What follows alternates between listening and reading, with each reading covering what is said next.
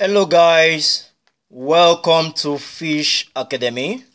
Yeah, today you can see this is my baby fish, this is my fingerlings, and they are doing very wonderful. This fish that you are seeing here are very agile. The fish you're seeing here are very healthy. The fish you are seeing here, in fact, they are so wonderful, and I love feeding them because they give me great hopes more than any other fish that I've been having in this farm. As you can see, I'm in my farm at the moment, and actually this is not what I want to talk about, but this is my fish. They are growing. I have some new stock here in my farm, and for those of you that are aware of this my farm, this is my pond. As you can see, it's empty. Very soon I'm going to transfer my fish down into this pond, but this is not what I want to show you guys today. What I want to show you guys is how to treat your pond. Okay, right there I have some fish inside the water, and they're very few, but this is not what I want to discuss with you today. I want to discuss with you how to treat your pond after construction, how to treat your concrete pond, or how to neutralize the cement after constructing your concrete pond. So let's move over straight to where the pond is, and yeah, where the pond is. Yeah, this is a pond, and for those of you that have been following me on this channel, this is my pond number 6. My pond number 6.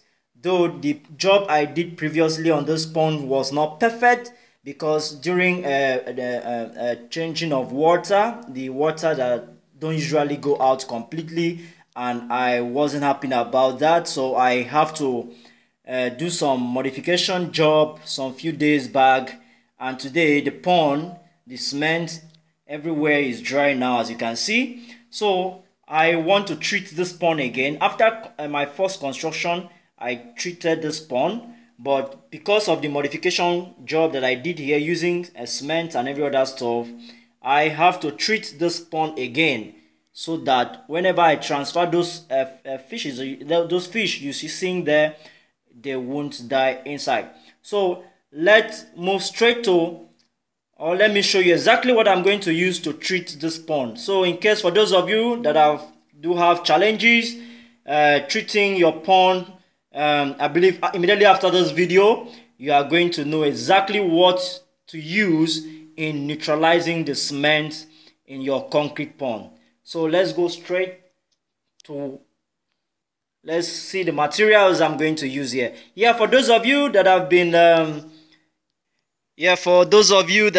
asking some questions, you've dropped some questions on this channel. Sorry that I've not answered your question. It has been due to some circumstances beyond my control. I had challenges posting videos on my channel, even on WhatsApp, and replying people on WhatsApp. So sorry if you know you've dropped any question and I've not given you answer. Please, I'm promising you that very soon I'm going to give reply to all your questions, and it's going to be on a video form. So thank you. If so, please just don't be angry with me, and please, if you not yet hit the subscribe button on this channel, please endeavor to look below this video and hit the subscribe button. So let's move straight to the materials. Let's see the materials I'm going to use to neutralize the cement in my my pond that I just renovated. So this is what I'm going to use. My plantain, the previous video, if you followed me earlier, when I was treating the bigger pond that you just saw, I also used this. This is a plantain. You can also use your banana leaf, but I'm going to use my plantain leaf. So this is, and you can see there's the one that is somehow fresh, and there's some other one that is dry, but it's always very advisable to use this for quicker results instead of this. This will still give you a result, but it will give you the result will take time. But this one, this dry leaf, will give you quick results. So I'm going to make use of all these leaves that you are seeing here, the dry ones. Okay, as you can see, I'm going to make use of this, and also the stalk.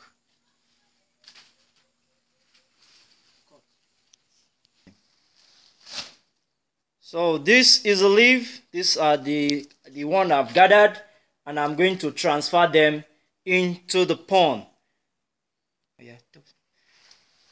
So transferring them into the pond, you know, yes, it's not just going to be dry as this. I'm not going to keep them like this, but I'm going to pump in water into this pond to capacity. It's going to fill to capacity. And if you have subscribed to this channel, whenever I'll be posting the next video, 2-3 days or the following day or by tomorrow, you're going to see how the color of water is going to look like. So for now, I'm transferring the plantain leaf, the dry plantain leaf, the dry plantain stalk into the pond.